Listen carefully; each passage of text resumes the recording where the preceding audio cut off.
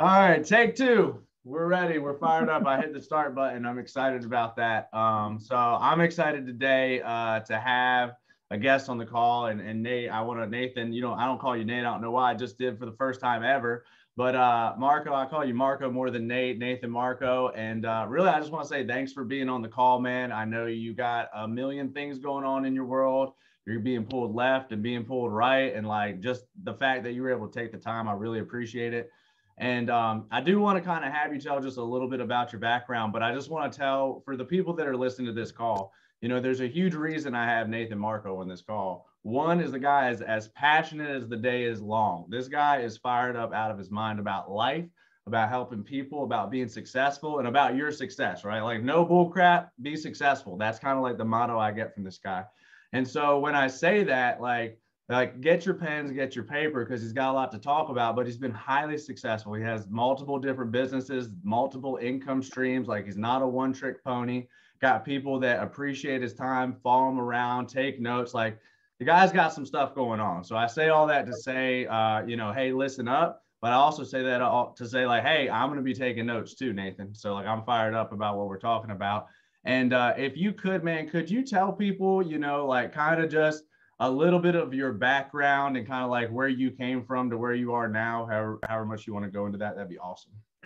Sure. Well, thank you for the introduction. That was far superseded probably the reality. I don't know. I'm trying to remain humble in that area. So I do appreciate that. But yeah, as far as like my background goes, without getting like major deep, because I made a lot of twists and turns, especially when you find entrepreneurism, which is kind of like what we do in insurance. You're your own boss. You kind of run your own show. You're responsible for you. And when all that comes on, it came on me at an earlier age. So without getting like major in deep and depth and having a 4-hour show here, I found that early. So I struggled with getting that together, but I knew I wanted the freedom, right? So I think that's what draws a lot of us into this is a couple things like wealth and freedom, be able to be your own boss, tell yourself what's going on. You want a vacation, you can take the days you choose. You're sick. You don't have to come to work that day if you're too sick. You're a grown person. You don't have to ask another adult to do that. You're not a child anymore. So growing up, yearning for that. My father was an entrepreneur in real estate, and I've seen him come and go as he pleased. He made a lot of money in real estate, very successful man. And real estate wasn't my game, but I wanted the presence of what he was able to do. I liked the attributes of being self-employed. So background was I jumped on eBay as a young kid. Pretty much had my own version of an eBay store before those were out. Did that for a while.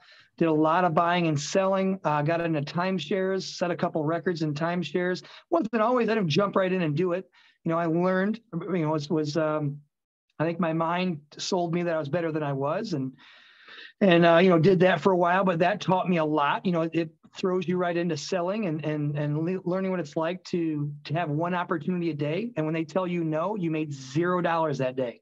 So to wake up again tomorrow and do that, it builds that perseverance muscle. You've got to do it or you fail. You got two options, so either I'm going to get through this and make a better life because I know it's there. I see everybody else doing it. So I can't be the one anomaly that can't do it. I don't think that I'm that unintelligent. So just building that muscle up. I bought and sold a lot, even on the side, like before Marketplace, but including Marketplace, Craigslist, things along those lines. You've been wheeling and dealing quite some time is what it sounds like. Yeah, I did boats, I did trucks, cars, I did motorcycles for a while. I did quite a bit, and not for a business, literally did it for myself. Just trying to find a structured organization, like business that I could take it hold of. And see, the thing is that in this, Paul, in insurance particular, what people maybe don't fully realize is when you become an entrepreneur outside of insurance, there's a lot of work to be done. There's a lot of structure, a lot of software work, a lot of the building that has to be done. And what Legacy offers, insurance in itself, but Legacy more so, is it gives you the entire structure, and it says all you got to do is just be the performance guy. That's it. I'm giving you everything else, all the hard stuff that makes entrepreneurs fail. We're going to provide. That's what insurance is so amazing. That's why it drew me into it. Not just the money; it was the ease. You guys did all the hard work. So for me, all I got to do is come in and sell and train people. That's all I got to do.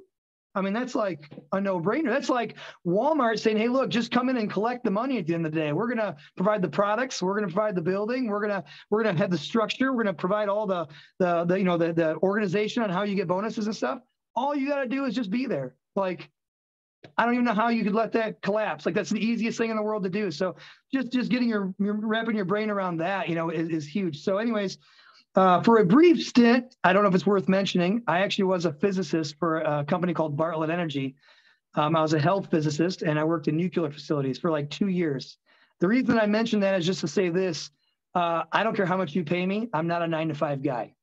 I mean, they paid me really well, and I'm not a 9-to-5 guy. I don't care how much you paid me. I need to be around people, and I need to be out where I can control my income, because no matter how much they pay me, Paul, it's never enough. I'm always going to want more. I feel like there's no taming Marco. Like, you know what I mean? Like you don't know, like you can't tame a lion, man. Like, come on, And so that's crazy. So a physicist, that's cool. I would not have put that on you. So physicist, but you've always been doing these entrepreneurial things, right? So let me ask you this, man. As far as like, can you tell me about like personal brand, like branding, like, because I know there's a point in your life where that probably didn't mean a dang thing to you. And like, I know that it matters to you now. So can you kind of talk a little bit about that, just from, however your perspective is on that? Absolutely. Absolutely. Branding is, I mean, you're talking, if I want to put it in one word, the number one killer of whatever you do, whatever line of work or business you're in, is obscurity. If you are not known, I cannot purchase from you. If I'm in a room and I say, "Who knows me?" and the guys that don't raise their hand, I guarantee I've never bought a product from me. And they haven't bought a product because they don't know me. You have to be known to buy a product. Far too many times, look at this. Think of social media as far as like, God, branding is so important, Paul. I can't even tell you enough. It truly is. Okay, for Instagram. I just did research on Instagram. 300 million plus accounts on Instagram are private. How on God's green earth can I purchase from you, or know what you do for a living to purchase from you, or work for you, or anything when your account's private? 300 plus million accounts are private. I don't even know, unless you're being sought after by the CIA, there's no reason to have a private account. Unless you're like, smuggling drugs across the border, there's no reason. Obscurity will be your number one killer. If they don't know you, they can't work for you, they can't buy from you. And I mean, I remember, think about this. I bet there's times in each one of our lives where we bought a car and forgot about our one buddy that works at the car dealership, because he never posts. He never lets me know all that. He's got to remind me every day it's what he does. Even though if it's a little annoying at times, when it comes time for me to buy, I know you're the guy I'm going to. But if you forget, if you treat like your social media like it's just your personal thing, and you're always just putting your Xbox on there and what you're eating, I have no idea what you do. So when it comes up to buy a car, you lost a sale just by not letting me know all the time. Or when you go to buy a house, you forget that one friend of yours is a realtor. You don't post enough. I don't know. I forgot. So branding is important, and more than just that, branding is important for multiple things. You want your last name or your name or whatever your agency is going to be, what you do it's like, to not have branding and not be on social media platforms, Paul, is the equivalency to me saying, "Hey, look, I'm going to give you 200 billboards in town, and you can put your business on all of them." And you're saying, I like to keep my social media private. What I'm going to do, Nate, is I'm going to hide all 199 of them in the woods, and only tell a few people where they're at, and only just going to post on one. Just going to put my brand on one. Like, what? You're sabotaging yourself. Obscurity will be your number one killer. Not knowing who you are. You want people to think not only of you as a professional in the field, you want to be an authority figure. And how you separate from that is by being the brand that they know. People purchase, it's like 86% buy off of recognition. Even if it's not as good, they will buy by recognition. If I want a sales course, I think Grant Cardone. The guy is by far not the best sales guy out there, but he's what I know. He's the first guy I think about. Who hasn't heard of him? Like, absolutely. Like, if you're even thinking about sales, you've heard of him, because the internet knows you've thought about sales, and the internet put them on your phone. Yes. Right? You're right. Yes. Whether you clicked on it or not, it ended up right. Right. And that's right. And you're right. And he's out there. Think about, if you're in any kind of self-development field, a Tony Robbins, right? Like, People have heard of him, right? And that's what you're saying. And when you think of a company, let's use Globe Life as just an example. People have heard of it, right? So whether it's a company or a name or whatever it is, it's like they've heard of it. And when you think about that company, Marco, like tell me if I'm wrong, when you think about like a Grant Cardone, whether you like him or not, you know that he's a successful businessman. Sure. And then odds are he's doing something probably right. Like I say that to say, like, when you think of a company like a Globe Life, or let's think of something not in insurance. Like let's think about I don't know why I can't think about something not insurance right now. Let's think about well, let's use Facebook for an example. You know, Facebook's like, you know, legit mostly, like, you know what I mean? Like everything's good with it. And so when you think about that with your branding, like I know you say getting the message out there and talking to people and being aware, but what does that mean? Like when you think of your personal brand, what, like, is there characteristics that go with that? Like, does the company have to have some kind of backbone as far as like what it stands for or what it pushes out, or the person, or how does that sit with you? Yeah, absolutely. I think that there should be pride built in your company. I think whatever brand you're putting out there, there needs to be a certain level of excellence associated with that. Because if you're getting into a field, any market that's out there is not considered what we call in the business a blue ocean. Blue ocean meaning there's nothing else. Very rare that you get into a market where it's like that. So you're going to have competitors, and you don't want a slight edge, because it becomes a competition at that point. The better you know your customer, the better that you have excellence built into your brand and what you stand for, and you want to divide yourself by a severe margin. If you come out with a new car right now and you're 10% better than the rest of them out there, you're going to lose mass amount of sales. They'll buy off recognition. But if you marginalize yourselves severely and what you're doing drastically better than everybody else, you want to use, you know, the people are going to buy from you. That's where you'll create your recognition, and they'll start trailing you. You only want to use breadcrumbs from a company to learn on what to be like, only so far, and then start thinking, what do I got to do to separate myself? What are these companies not doing that everyone else needs? If you have a sales course, you need to make sure that you're not copywriting the same one. What are you doing that's light years better? You know, I've recently got, in the last couple of years, into neurologics training, right? How people react to words is more important to me than a pitch. You know, that's why, like, ditch the pitch. You know, it doesn't have to be just these 7 words don't work. What if the person responds poorly? So now I'm more concerned about how people respond. But anyways, to not go on that too far. But yeah, brand recognition needs to have a foundation behind it.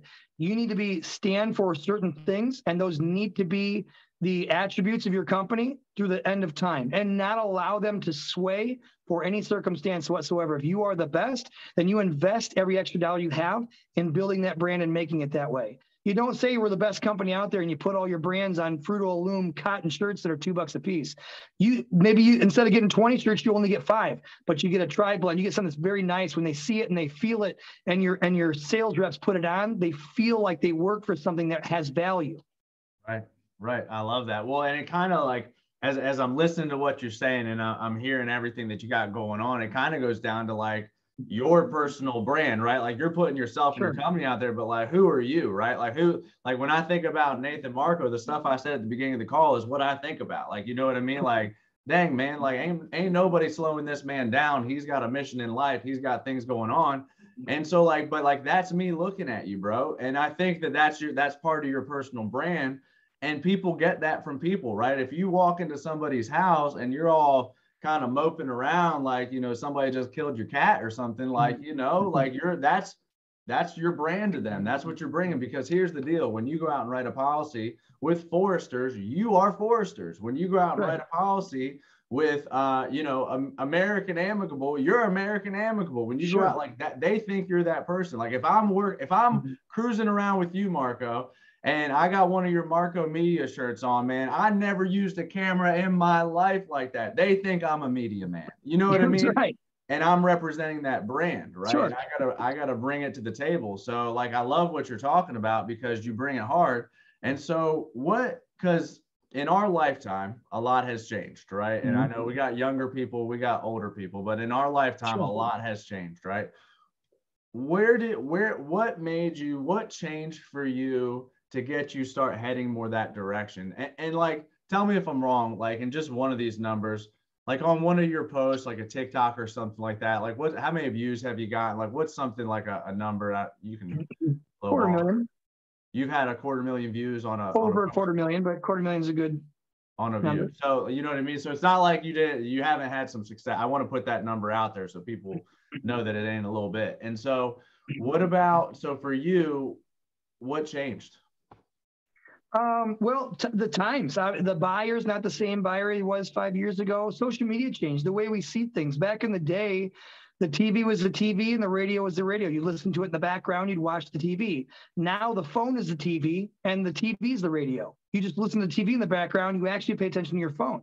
So now the advertisement needs to be on where my attention is drawn. And my attention is drawn to platforms. It's TikTok, it's Facebook. And, I don't care if you don't know them. You need to learn to know them. It's like saying, I don't know how to do good at sales, so I just suck. That doesn't even line up. Then get better at sales. So I understand. I'm 40 years old. I just turned 40 on the 9th of March. It's not easy.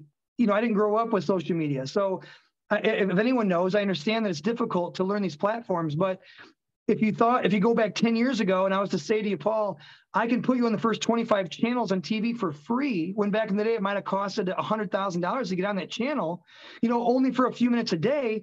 No one can barely afford that. Today, we're giving you platforms for absolutely $0, and we're not even utilizing them.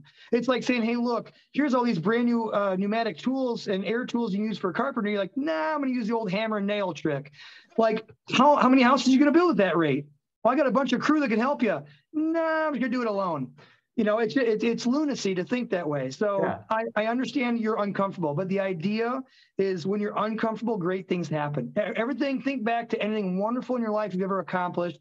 You were uncomfortable going through it. You were growing as a person through those things. You were learning. And that's what this is. Just like insurance, just like having a child, you're uncomfortable, you're scared, you don't know what to do, but you can't just say, well, the kid was tough, so I got rid of him.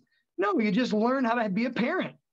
You put these things down and you be better. You be a better father because you have to. So treat your business like it's your freaking baby, and you get better for that business because it needs you. Your family needs you to do better. Your income needs you to do better. Everything around you is trying to pull money from you. So it's never going to be a price problem. It's always going to be an income problem. And the way to do that is with saturation. And how you create saturation is being your brand and who you are and what you stand for is not only in your employees, it's on every platform you can put it on. You want people to know your brand heavy that when they think of insurance, you and insurance are the same thing. When I think Michael Jordan, I think basketball. I don't think Michael Jordan and he smokes cigars, even though he does. He smokes like 8 a day, but I don't do that. I tie him to, when I think basketball, I think Michael Jordan. Right, it goes both ways. Yeah. Yeah. Right. So when you think insurance, you want to think Nathan Marco. When you think sales and money, I want you to think Nathan Marco. When you think wealth and taking care of my retirement and success, I want you to think Nathan Marco. That's what I want. So even when the camera's off, Paul, I am living it the way what I buy for cars is a representative of who I am, how I dress my shirts, how I speak, how I carry myself on my platform. It's who I want to be seen as, and it's important. Right. Well, and you said a lot of stuff, right? And dang, like I know I'm going to miss something here. It's going to mess me up, and later I'm going to be irritated about it. But you said you show who, like, and this was a big thing that you just said at the end, and then I want to back up. You have this, you put out who you want to put out, right? The sure. Nathan Marco that I see today is not the Nathan Marco from 10 years ago. Never, no. No. Like I'm looking at that and I'm going like, hey man, what you're saying is like my dad who said, I'm never going to have one of them phone things. Right. He said it.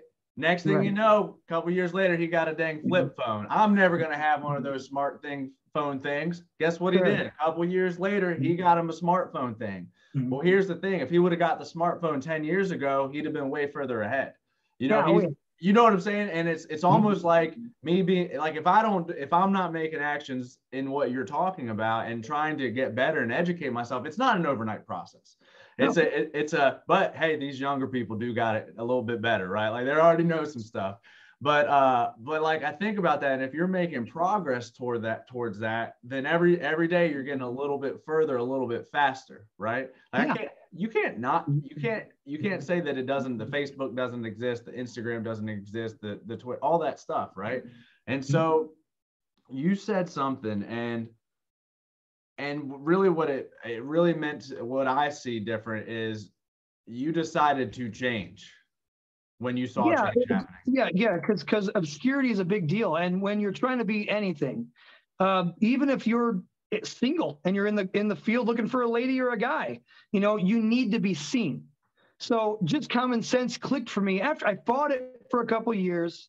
And my wife, we started a lawn care company about just shy of a decade ago for my wife. And that's when I first started getting the epiphany I needed to make a change, because I seen companies coming out that were selling leads.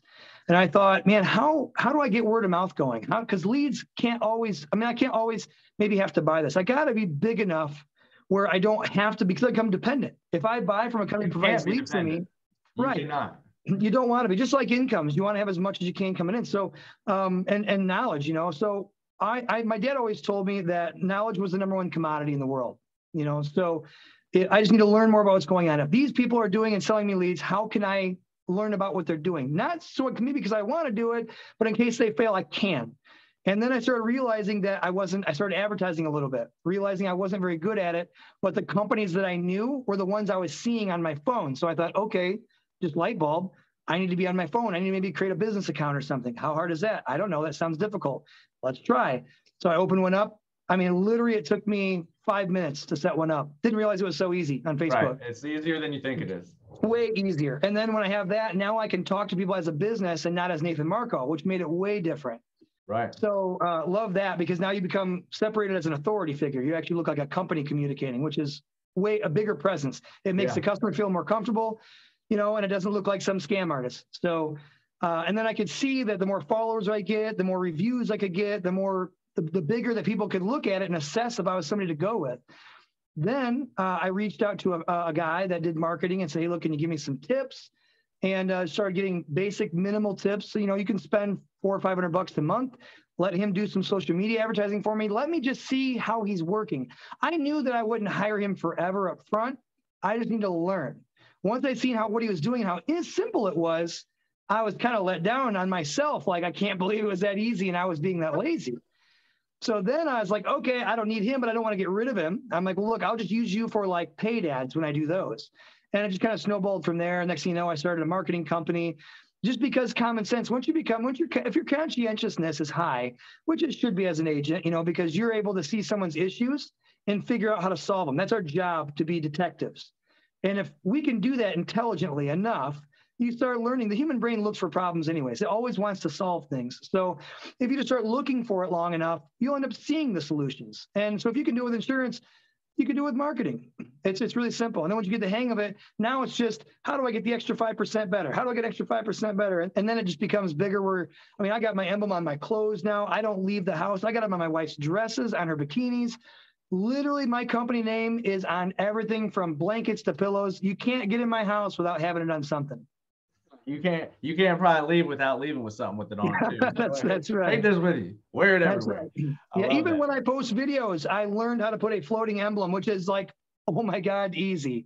Like literally to add an emblem to a video or a picture of mine, I could do it in less than 3 seconds. So simple now. So that way it seems so difficult though, right? Like when you first see it, you're like, dang, how do they do all that? Like, once you know, it's couple clicks. Yeah, how do I afford someone to do this? But that's the joy of YouTube, people. YouTube itself, Paul, is like when people say, well, I don't know how. Well, Google's your mom now. Ask Google or YouTube how to do it. And there'll be a 3-minute tutorial.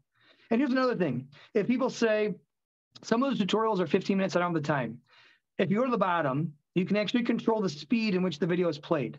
If you go to a ×1 or a ×2 or whatever, it sounds fast at first, but you can actually pick it all up.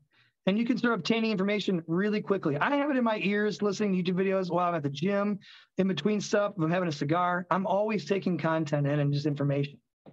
I love that, man. I was going to ask you a little bit more about education, and you nailed it. You nailed it right on the head. I was like, you did it, dude. And I want to point out one thing you said I freaking love. Google's your mom now. I love that. Right. I'm going to use that bad boy all the time. I asked my mom. There's no excuse to not know anymore. There's no excuse to not know. You ask your mom. 1995. Yeah, you can ask anything. And if the answer doesn't come up, ask a better question. You're asking it wrong, right? Right.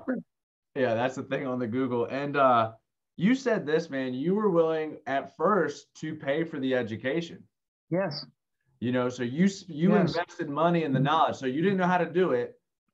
But here's the thing that I think sometimes people miss. I pay an accountant, right, to do my taxes and stuff. but I'm paying her. I'm learning how to do tax stuff. I know tax loopholes because I'm paying the money, right? So what you're saying is you invested the money to have someone work for you, pay you. At the same time, you use that as an educational tool, like it was college to you. Sure. Oh yeah, yeah, absolutely. Yeah, I mean, yeah. Well, as I said, knowledge is the number one commodity in the world.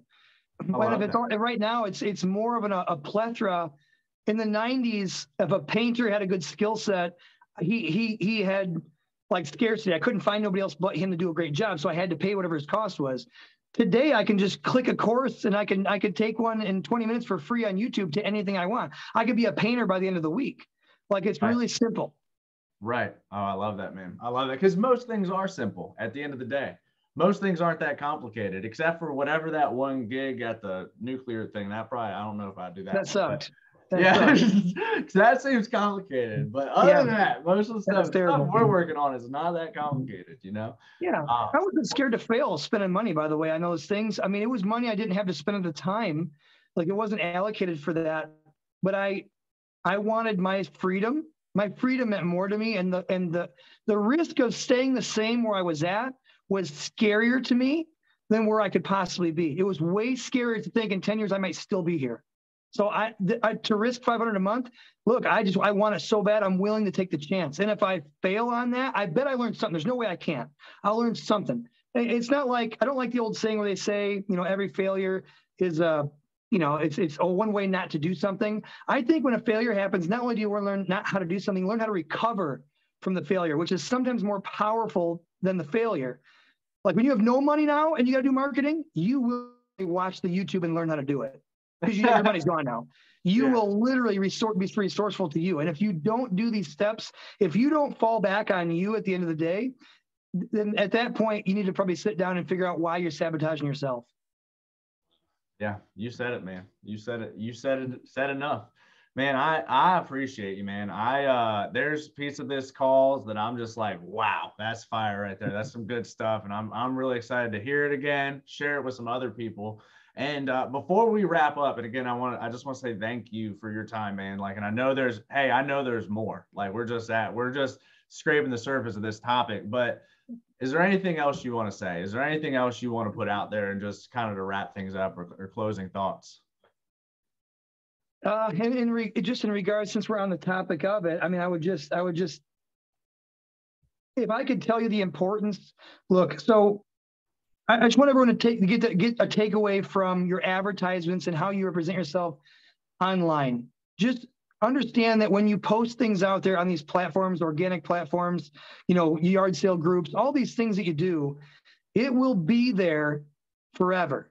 So it's working for you for free. If I said, hey, look, I can hire 30 employees and you don't got to pay them $1, but you got to put in 5 minutes per employee, there's no way you would say no to that. So these posts are running with or without your consent. They're working for you all the time.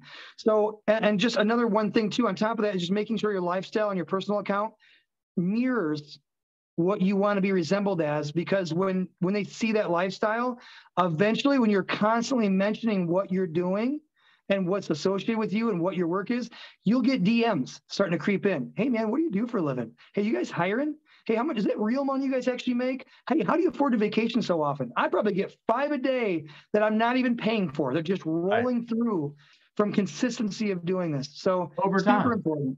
Yeah, Super over time. important. You struck something with me I thought of earlier. I knew I was going to forget something. I'm glad it came back. I'm glad I asked you that. What's that?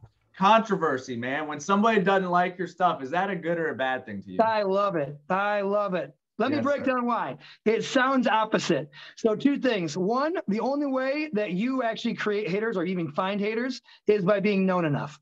Everyone that's known enough, think of every celebrity, everything, they're going to have a bandwagon of haters that come with them, probably 10 or 20% of their followers. But I'll tell you what's amazing about that is they are your biggest advertisers.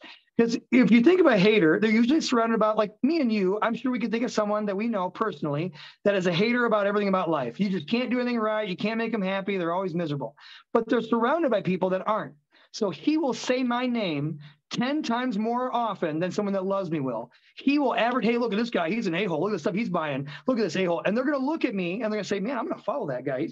What's he got going on? They're going to check it out and get on my phone and click on something. They're going to learn more about me. Haters will say your name more than your lovers will. You want to make sure you want haters. If you don't have haters, my friends, you're not big enough. You are not big enough. You need to be loud. You want your fire to be so big that everyone else was leaving their campfires and saying, what the heck's going on over there? That dude's got a bonfire happening. It's hot. I need to get over there and get warm. I don't know what's going on. I don't know how close I can get, but I'm going to try. And you're going to have people hating, but that's the only way you start making, you have momentum happening if you got people that don't like you. And one quick thing is important to that. Don't feed into them. Just keep them going. Just let them have their way on your website. People recognize haters. So good people like me and you see it. We don't even care. So you don't have to defend your honor. You don't have to. Right, you don't have to put them down. Don't be a jerk. No. Don't put them down. Leave them alone. Everything's okay. But let them have their peace. Don't let them do it. And they are going to bring people around. They'll be showing people all about how all this. Oh, yeah. You're right, dude. And those people, and you're right, they might follow you right away. They might forget completely about the whole concept of it because most people don't think about you as much as you think they do, right? So that's for me, and like we know that, right? I know most people don't think about it. So if I know that, but guess what? Eventually that person might see your name again, not remember the context, but they're like, that seems familiar. Maybe I should follow that. Or, hey, how do I know them? And it's just all these seeds are being planted. And like, yeah, let's just be real. I mean, people hate and people like. And so. Sure. And to get hated on, you have to be known. Mm-hmm. You can't hate on someone you don't know. So you have to be known. And another thing too, real quick, it actually feeds the algorithm. When someone clicks on my post and puts an angry face or they write a rude comment, it actually forces my post back up into the top of the feed again. So I keep writing bad stuff. I want to keep being upfront for people to see me first. So it all works in the algorithm. So it's all beneficial. He thinks he's hurting me, but all he's doing is helping me. Yeah, it's kind of interesting because it's kind of interesting when you think about it. They're just driving traffic, man. Driving traffic is really the name of the game. And honestly, the people that want to do business with you and like what you got to show, they're going to do business with you. People that don't aren't. You know what I mean? This one person's not going to dictate everything about your world. Right. So, but it's kind of cool. You should feel it should be like a blessing when someone hates on you. You should be like flattering because you've done something. Because look, that guy didn't write on nobody's post that day. What you've done is so great and so amazing that he had to take the time out of his day to click on that and write a big thing out for you. I mean, that's that compelling. That means you're doing something that big and important and that loud to be seen. That's amazing. Hurt some emotions. That's for sure. So cool, man. I'm glad we came back to that. That wasn't the only thing I missed. I know there's other stuff. So sure. I apologize to everyone else that I got so excited. I could just kept asking other questions, but appreciate you, man. Thank you, Nathan, Marco. Keep being the example you are, man. It means a lot. And thanks everybody for tuning in. We'll catch you soon. Bye. Thanks, guys. Thanks, Paul.